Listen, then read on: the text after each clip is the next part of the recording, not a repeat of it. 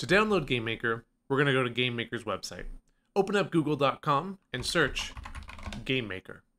It will be the very first result right here, GameMaker.io. Click here, and this is their website.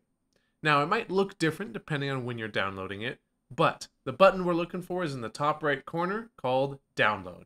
Click right here, and now we can download GameMaker. For the latest version, just click on the icon that matches your computer. So if you're on Windows, right here is Download. If you're on Mac, it's the Apple. If you want the LTS or the long-term stable version, it's under here. I'm going to go ahead and click on Download for Windows, and I'm going to click Save, and it's downloading, and it will be finished right about now. To install GameMaker, find where you've downloaded the installer. In mine, it's under Downloads, and it's called GameMaker Installer. I'm going to double-click on that and start the process. It's going to ask if I want to allow this app to make changes to my device. Go ahead and click Yes, and then it's going to unpack the data. Now, I'll walk you through step by step what you need to do while you're installing this. So the unpacking takes just a moment, and then the GameMaker logo pops up. We have to agree to the license, so go ahead and click I agree. We can choose if we want to put start menu shortcuts, desktop shortcuts, and if we want to associate GameMaker with specific files. I will leave all of those checked and just click Next. Then we choose where to install it.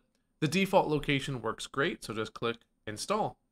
And now it is actually installing GameMaker to our computer.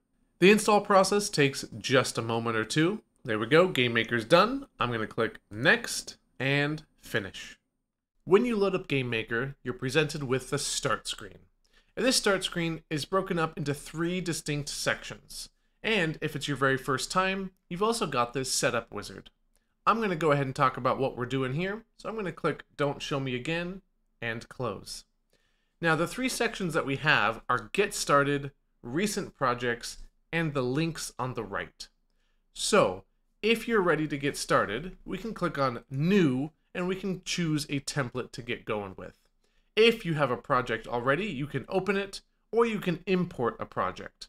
If you're looking to learn, you can also click on Tutorials.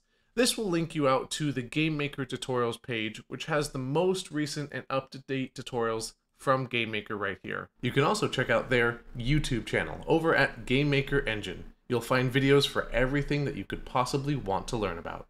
On the right-hand side are the links. So if you want to check out their blog, you can do that, or read about or explore some of the templates or games that they've been putting out recently. They're all right here. When you click on New, you're going to be able to choose a template like Blank or Space Rocks, or you can choose a complete game like Towers vs. Monsters or Windy Woods. These games are full projects that are ready to play around with, learn in, and even extend and create your own game with that you can then publish all on your own. Pretty cool.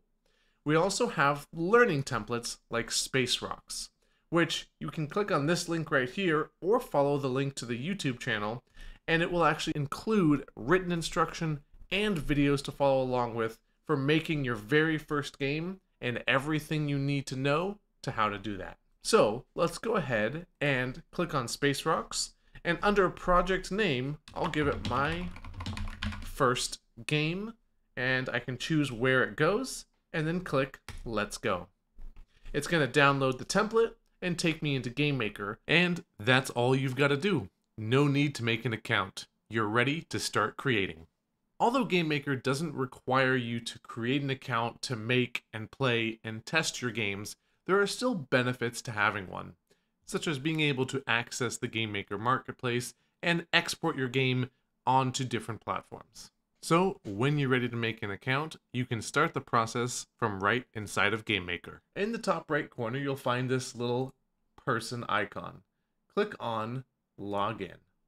From here, you can either log in if you have an account, or you can click on Register. When we click on this, it's going to open up a browser window for us. Here is what it's going to look like. We can register and sign in.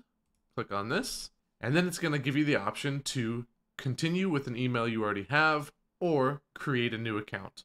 Let's click this.